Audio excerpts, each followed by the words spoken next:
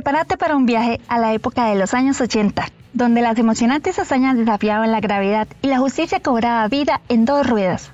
En este video vamos a explorar un rincón nostálgico del pasado que trajo a nuestras pantallas la serie que todos conocemos como El Halcón Callejero o El Cóndor. ¿Pero sabías que también la llamaron la moto fantástica?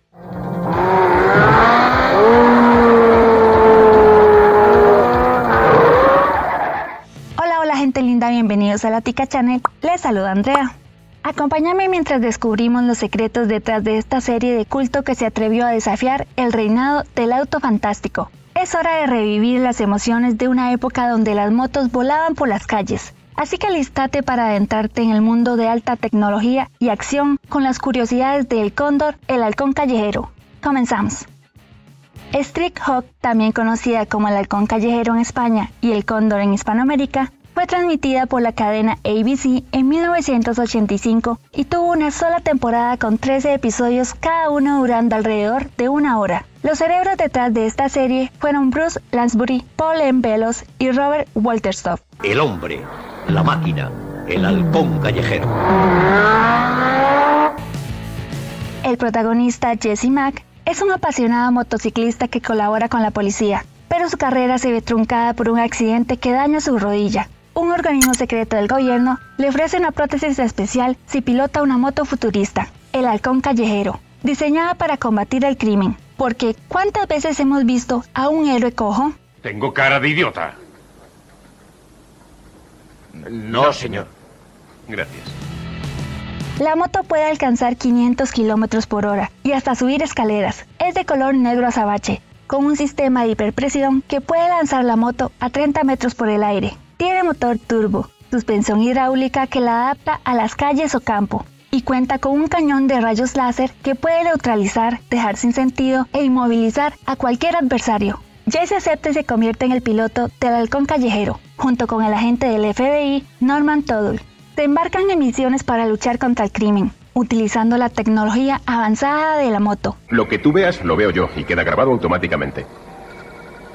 Desciende. Perdón. La serie se centra en la transformación de Jesse y su sed de venganza tras perder a su compañero Marty en el mismo accidente en el que resultó herido.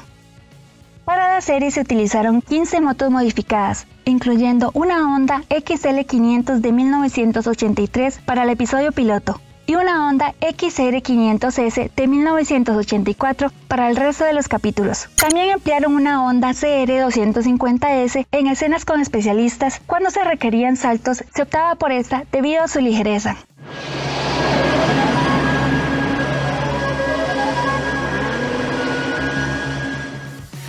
Algunas de estas unidades se vendieron en eBay años atrás, alcanzando un precio de 12.000 euros. Chris Broman, el especialista que rodaba las escenas más arriesgadas, adquirió una de ellas. A diferencia del coche fantástico, que utilizó un Pontiac Trans AM, el Halcón Callejero optó por un diseño futurista creado por Andrew Probert, quien había trabajado en Star Trek y Blade Runner.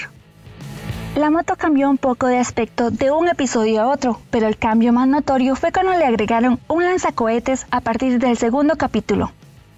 Para asegurarse de que todo saliera bien durante las escenas peligrosas, usaron un método de grabación especial. Una cámara seguía al actor principal, mientras otra filmaba a los especialistas. De esta manera evitaban poner en riesgo al protagonista y aseguraban que todo saliera espectacular en la pantalla. Cada capítulo de la serie tenía su propia historia y no estaban muy conectados entre sí. Sin embargo, hubo algunas diferencias que quedaron un poco confusas debido a que el orden en que se transmitieron en España no coincidía con el de Estados Unidos. Por ejemplo, el capítulo 7 que se vio en España era en realidad el octavo en Estados Unidos, y esta diferencia continuó hasta el último capítulo de la temporada. Curiosamente, Rex Smith no fue la primera elección para el papel principal. En realidad, los productores deseaban a Don Johnson, pero él no pudo aceptar porque tenía una oferta mejor: trabajar en la serie Miami Vice. Incluso George Clooney estuvo en consideración para el papel de Jesse Mack. Sí, el mismo George Clooney que conoces, Sin embargo, los creadores no quedaron muy convencidos de que fuera el indicado. Aún así le ofrecieron un papel secundario llamado Kevin Stark. En el segundo episodio, Clooney interpretó a un viejo amigo del protagonista que trabajaba con traficantes de autos y sin saberlo tenía que enfrentarse al halcón callejero, sin tener ni idea de que bajo el casco negro estaba su amigo Jesse Mack. El desenlace no resulta muy bueno para él. La serie también contó con otros actores destacados en papeles secundarios. Christopher Lloyd, quien interpretó al famoso Doc en Regreso al Futuro, fue el villano en el episodio inicial. Hizo el papel de Anthony Corrido, un traficante de drogas que causó el accidente en el que Jesse resultó herido. Incluso Bianca Jagger, la ex esposa del cantante Mick Jagger, hizo su aparición en el 8º episodio, interpretando a la viuda de un ex dictador sudamericano. Pero uno de los personajes más importantes para el Cóndor era el agente federal Norman Tuttle, interpretado por Joey Regalbuto, quien más adelante sería reconocido por la serie Murphy Brown. Tuttle era el encargado de diseñar la máquina y seguía de cerca las aventuras de Jesse desde una sala de control. Era como su compañero en la sombra. Anda, vete a la ducha. A tus órdenes. La música de la serie fue creada por el grupo alemán de música electrónica Tangerine Dream. Su canción principal era especialmente llamativa y pegajosa, lo que la hizo muy famosa en su momento.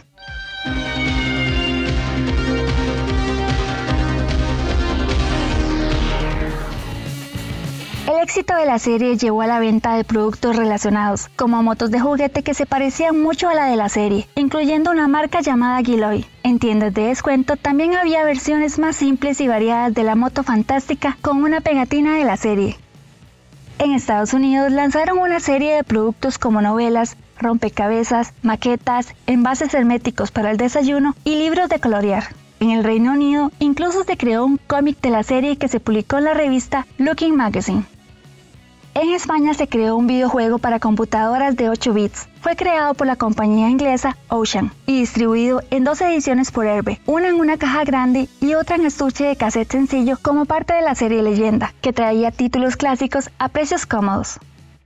A pesar de tener muchos espectadores, la serie no tuvo una segunda temporada debido a los altos costos de producción de cada episodio.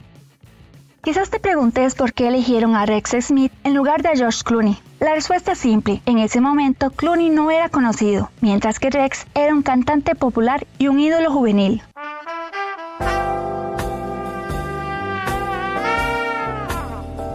Rex, nacido el 19 de septiembre de 1955, en los inicios de los años 70, fue el cantante principal de una banda de Atlanta llamada Trix. Después formó parte de otra banda llamada Phaedra. Más tarde continuó su carrera musical como cantante de una banda de hard rock llamada Rex.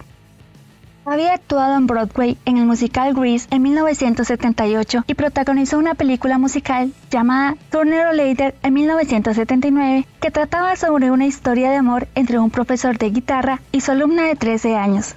Tuvo éxito con canciones como You Take My Breath Away, que llegó al puesto 10 de las listas de éxitos.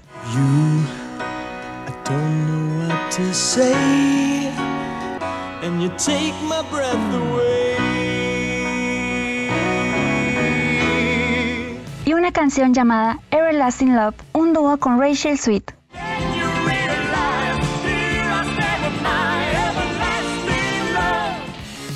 Después de su breve tiempo en El Halcón Callejero, Rex apareció en varias series de televisión como invitado, incluyendo La Reportera del Crimen, Cobra, Jack, Justicia Militar y Guardianes de la Bahía.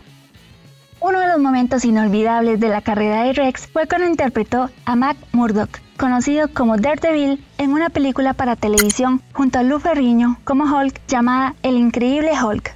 La trama se centra en Bruce Banner enfrentando un juicio, lo que fue una oportunidad para presentar a Daredevil y pensar en una posible serie propia. Sin embargo, esa serie nunca llegó a realizarse, sino hasta 2015. Rex también participó en películas menos conocidas como Cats Dancing on Jupiter en 2015 y una película de superhéroes llamada Surge de Poder, Venganza de la Secuela en 2016. Pero donde realmente brilló fue en los escenarios teatrales. En 1981 recibió un reconocimiento en Premios del Mundo del Teatro por su actuación en Piratas, una obra que luego se convirtió en película en 1983 con Kevin Kline y Angela Lansbury, titulada Los Piratas de Penzance. En 2005 regresó al escenario cuando volvió a actuar en la misma obra. Rex Smith también se destacó en el mundo de los musicales, tanto en Broadway como en otros lugares. Uno de sus papeles más notables fue el del capitán Von Trapp en el musical Sonrisas y Lágrimas en 2010. Además de su carrera en la actuación, Rex continuó lanzando discos, siendo el último en 2000 con el título Simply Rex. En 2006 volvió a relanzar su exitoso sencillo You Take My Breath Away. Don't know what to say, you take my breath away. En cuanto a su vida personal, ha estado casado en 4 ocasiones y tiene 4 hijos de sus matrimonios. En 1996, después de una presentación del musical Sunset Boulevard, Rex conoció a su 5º hijo, Brandon. Esto ocurrió durante una sesión de firmas. Brandon nació de un encuentro de fin de semana que tuvo con una representante de una discográfica, Karen Lakey, a la que conoció en 1980. Rex es el hermano de Michael Lee Smith, quien es el cantante de la banda de rock llamada Stars. En los primeros meses de 2016, Rex recurrió a su página de Facebook para sondear a sus seguidores acerca de la idea de hacer un nuevo versionamiento de la serie. Aunque algunos episodios lograron capturar la atención, en general la serie no dejó una impresión duradera y podría considerarse como olvidable. A veces parecía que intentaba alcanzar algo que no lograba, como si quisiera hacer algo más grande de lo que era, especialmente ante la sombra de Kit. Sin embargo, es sorprendente que a pesar de su corta duración, la serie aún tenga un lugar en la memoria de muchas personas. Contame, ¿recordás esta serie? Comparte tu respuesta en la sección de comentarios. Si te gustó, no olvides darle like y suscribirte al canal activando la campanita para estar al tanto de más videos como este. Nos vemos en un próximo video. Hasta la próxima.